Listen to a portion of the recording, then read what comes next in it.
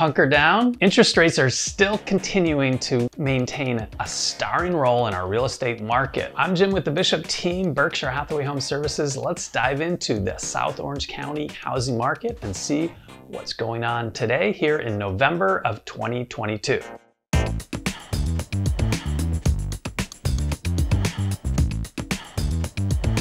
Remember to subscribe to get updates like this so that you know what's going on here with Orange County housing.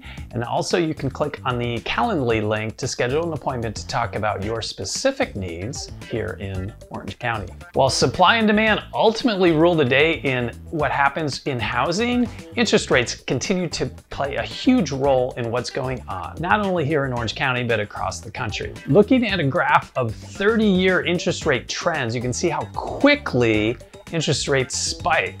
This was about a 52% increase. The line looks similar to back to 1980. That was only a 26% increase from the beginning to the end, so much more severe this time around. As we know, low interest rates really fueled a lot of buyer demand and really had the housing market on fire. So what's happening now that interest rates are going up?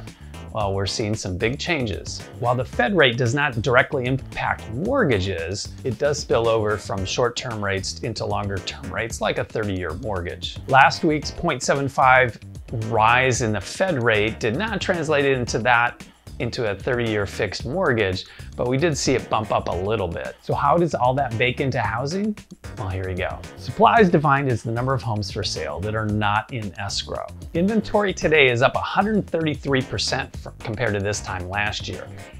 This time last year, we were approaching almost no homes for sale, so we got to keep that in mind. We have about 1,256 homes for sale here at the beginning of November, which is almost the exact same number of 1,251 at the beginning of October, so no real change there. However, this time of the year, you generally see the inventory levels start to decline. This is also comparable back to the levels we had in June. So usually going up in the summer and down in the winter. If you look at this chart, you can see in 2022, the green line is flat, not dropping. A lot of people thought the number would be rising, and we'll get to why that's not happening later, but inventory is not going down.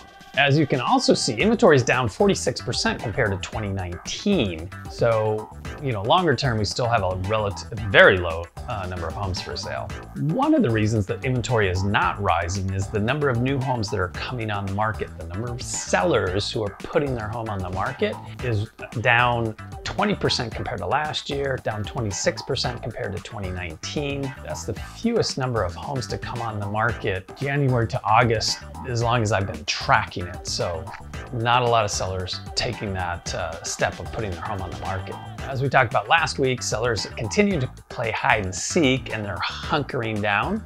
We'll get into why. 89% of mortgages in California are less than 5%, 71% are less than 4%, and 29% are less than 3%. So for the sellers like, maybe I'll move and trade in my 2.5% for a 6.5% or a 7.5% interest rate, those sellers have really decided not to leave the building. That increase in their interest rate could increase, even if they bought the same house, price could increase their mortgage payment by 50%. So those sellers that are going to move for the heck of it, they're gone. So let's talk about buyers. Demand is buyers that are in escrow. That's one way to measure buyer activity. The number of homes in escrow decreased from 670 homes down to 502 homes by the beginning of November. That's a 25% decrease just in a month, and the lowest level we've seen since January of 2008. As you may recall, the peak for homes in escrow this year was at 1,051 in April, and so we're down 2/3 from there. We're also below 2021 levels by 51% and below 2019 escrow levels at this time of year by 54%. Unit sales compared to the previous year by month are down for the 14th consecutive month, meaning October to October, August to August, June to June, that type of trend, down 14 months in a row. Year to date, we're down 32% compared to 2021, which was a fairly fast-paced year, but we're also down 11% compared compared to 2019, which was so-so. So what's our market index doing? Well, this is the ratio of the homes for sale versus homes in escrow. For October, we went from a 206 to a 250,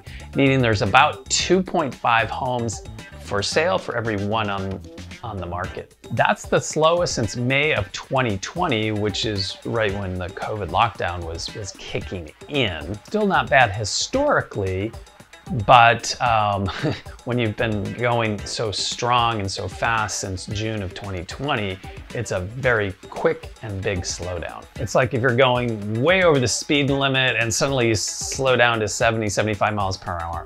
It seems like you're going slow. Historically, it's a pretty good pace, but not the 100 miles an hour that we were doing just earlier in the year. All said, some cities still have less than a 2-month supply, Laguna Hills and Lake Forest being the exceptions. They have less than a 2-month supply. In South Orange County, 2.5 months supply, with Dana Point being at the high end at just under 4 months supply. So that leads us into pricing. Low inventory, low buyer demand, and high interest rates. What has that done? Well, let's take a look. As you may recall, prices went up 3% in September, but then came down 4% in October, erasing those gains. Year to date, we're down about 8% from the peak, which was the April-May timeframe based on a dollar per square foot basis. So that puts us up about 12% compared to last year, about 3% year to date up. So it's all relative. Are we up? Are we down? The answer is still yes. A little bit bigger perspective, we're up about 45% from December of 2019. Remember to subscribe so you're getting these updates and you can stay on top of the real estate market. So what's next? Well, the crystal ball is broken and we've got a lot of things going on in the next month. The Thanksgiving, the holidays, Black Friday, USC UCLA football game, the election, all of that is going to have a lot of impact on the markets. Typically, November is one of the slowest months, fewer days, and just with the holidays, sellers and buyers usually take a break. But tune in next month so that you see exactly what's happening here in South Orange County. If you need to know before month end, give us a call. That's what we're here for. Remember, different cities and neighborhoods have different trends and different factors that go into what's happening in housing. We are here to help you make the right move, navigate the shifting market, whether it's up, down, or sideways. We have the experience and the know-how to help you navigate that. Hope you'll give us a call, click on the scheduling link, shoot us a text, and we look forward to seeing you here next month. I'm Jim with the Bishop team, Berkshire Hathaway Home Services.